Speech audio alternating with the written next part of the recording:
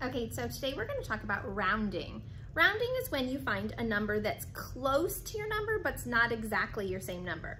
So we're going to take the number 53, and if I asked you to round it to the nearest 10, okay, and you can think like, if I was counting by tens, that would be like 10, 20, 30, 40, 50, 60. So those are that's tens.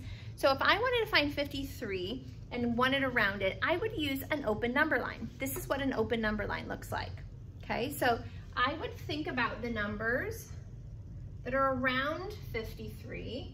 And so I know that it's gonna fall between 50 and 60. Then I can put my number that falls in the middle. That would be 55.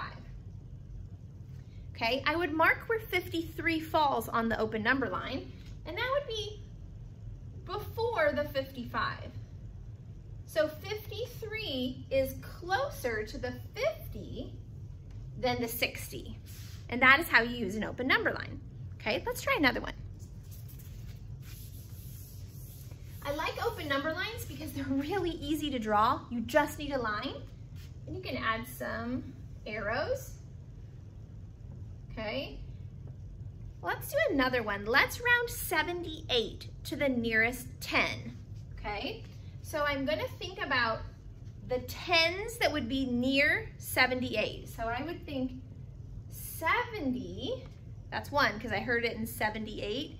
And then what would go after 70 if I was counting by tens? Oh yeah, 80. Okay, then what number falls in the middle of 70 and 80? Perfect, 75. Okay, now, if I want to round 78 to the nearest 10, I need to put it on this open number line so I can see which number it falls closest to.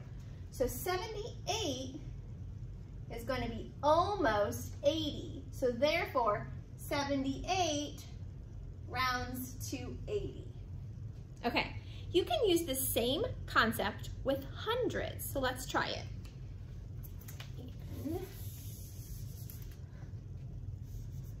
Okay, so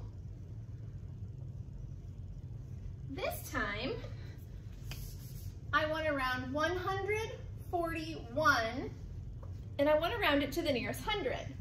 Well, I hear 141, I hear 100. So that's the number I'm going to put on my left. Then if I was counting by hundreds, what would the next 100 be? That goes here. 200, okay? What number comes in between 100 and 200? That's what I put here. Okay, 150. Now, if I want to put 141 on this number line, I need to figure out where it fits.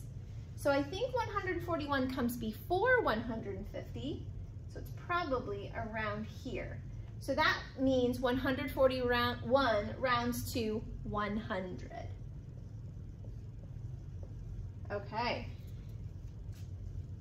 Okay, I have Mrs. Cushman here to practice rounding with me. So Mrs. Cushman, we're gonna start with rounding 63 to the nearest 10. Okay, so I would draw my number line. And if you said to the nearest 10, I'm thinking, okay, 60 comes before it, 70. Okay, and those would be counting by tens. Very good. What comes in the middle? 65. All right, now if you plug 63 in, you should see where it fits. Right there. Okay. So it's like, aha, it is closest to, or it rounds to 60. Very good. Okay. Okay. Should I erase my number line? Sure. Okay. Okay, so now I'm going to give her a hard one. Let's see what she does on this one. Okay. Okay. So she has the number 75, and she's trying to round it to the nearest 10. So I think of my tens, 70, 80. Okay, and then what comes in the middle? Halfway in between is 75. Oh no. 75, that is exactly what I have. So Mrs. Wolf, if I have 75 and I'm right smack in the middle, which way do I go? Okay, so anytime you're in the middle, it always goes towards the bigger number. So 75 would round up to 80. Okay, so if I'm in the middle, I always go up. All right, so 75 rounds to 80.